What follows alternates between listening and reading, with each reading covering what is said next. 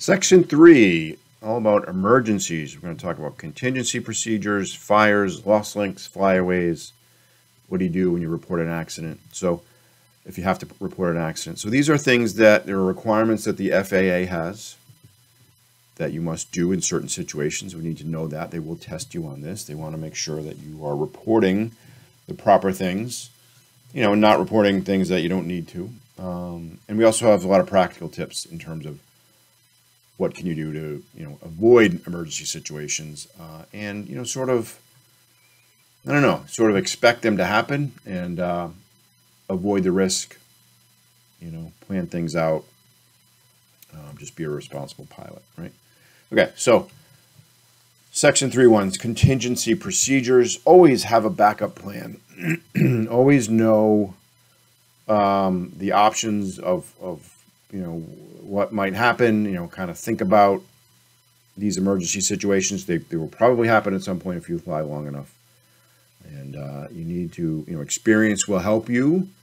But if you don't have the experience and you're new to this, like kind of thinking through things ahead of time and evaluating scenarios in your head will get you to that experience level even faster. So that's the idea. And the faster you're at that experience level, the more you're reducing risk, and you're not, not opening yourself up to any penalties or anything, and keeping people safe on the ground as well. So what are we talking about here? So reduce risk. Obviously, what's your plan B, right? You have your plan A, you know what you're trying to do, but what's your plan B? What's your plan C if plan B doesn't work? The FAA wants to see that you've thought through everything prior to the flight, and they may ask you if something happens, like, okay, what was your contingency plan? What were you going to do? Like, did you plan this out? Did you think about this before you started flying? Like, you should have, right? They expect you to do this. You don't need to write it down, or if you're flying by yourself, communicate it. But you might communicate it to your visual observer and say, hey, just so you know, this is what I'm going to do if I get into trouble. So one of the big things that the FAA wants, and I think is prudent to do, is to know where your airspace is. We're going to talk about airspace in Section 5 and go over that and learn how to read it on a map and figure out where you are. But know where that airspace is. Know where, if you're near an airport, you may be just outside of it, the area where you can fly. But know, if your drone starts to head that way and you lose the link and it's just going, and you need to know that matters. If the drone is out of control heading towards an airport. If it's out of control heading the other way, not as important, not as dangerous, but still you got to think about, okay, what's it going to land on? But if it's heading towards an airport, whole nother story, right? So understand where your airspace is, which direction. Got your Google Maps, and you should be able to figure this out. We'll teach you some of this stuff. Know if there are spectators around, or dogs, or kids, right? If you're out in an open field, that you get there and it's empty when you fly there, but all of a sudden a car pulls up, guy opens his hatchback, and out comes a beautiful golden retriever who just wants to make friends with you, and he just wants to get a good sniff on your drone and those spinning blades. You got a problem, right? And if the dog comes running up across the field and you're low on a battery and you got to get that thing down, or if it's gonna land automatically and the dog is just barking at it, or ready to figure out what it is, or bothering you or whatever, like you gotta think about it. How are you gonna deal with that? And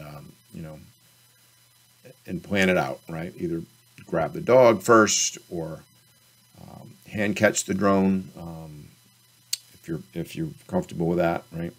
So think about it. Think about, what if there are kids around, running around, like a group of toddlers shows up in a daycare trip or something, right? Or you're at the beach and there's lots of people around and they're, all over the place, and, that's tricky, right? Like, you got to think about who's around, and, the people that could get hurt and where they're at, and how that can change over the course of your half-hour flight, like very easily, right? So have your phone numbers ready of nearby airports. If you're like, yeah, I'm flying right at the edge of an airport, I'm going to write that down, put it in a note into my phone, and be able to call them very quickly and say, hey, I lost control of my drone. It's heading towards your airport. if there's any Cessnas coming down in the next 5 minutes, you might want to tell them to hold up, right? Stuff like that, right? Flight termination. Plan on where you're going to dump your drone if you have to, right? This is, in an emergency, the drone, you got a bad prop or a motor dies, or all of a sudden your battery gets low and you're not going to make it back to where you thought you were going to, or you see a hawk bearing down on your drone, helicopter comes out over the horizon, right? Things happen like very quickly sometimes, and you're gonna bail the drone. Like where are you gonna crash it, right? Where are you gonna crash land this thing? Think about that, right? So I think for me, my choices and this is what I would kind of look around at and see is like some sort of a low shrub is perfect. You're going to crash it. It's probably not going to do any damage. Kind of be soft. It'll catch it and grab it, and you can go get it. Or a low tree, and then a higher up tree. Even if it's a large tree, maybe you can get it down later, right? If it gets stuck up there, it might fall down, but at least it's going to kind of reduce the impact. After that, you would want to crash it in tall grass, and then after that, low grass, and then after that, maybe just dirt. And then, you could put it onto pavement, right? A dirt road or a paved road, or, preferably an empty parking lot, right? Where there's, not going to hit a car, do damage, and have to pay for all that. And then even a water body, right? If you're at the beach and your drone's out of control and there's people around and you can't land it safely, but you can get it into the water because it's a much bigger target, do that. It's going to be worth it. You're going to probably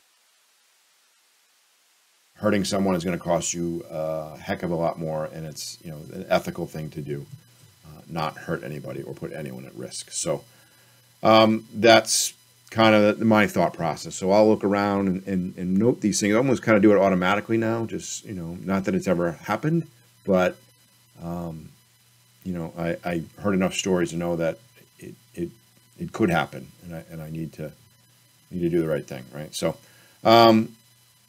And if you have a flyaway, you might want to call air traffic control. Like I said, if it's heading towards the airport or away from the airport, have that number ready. All right, next up, section 3.2. Going to talk about fires.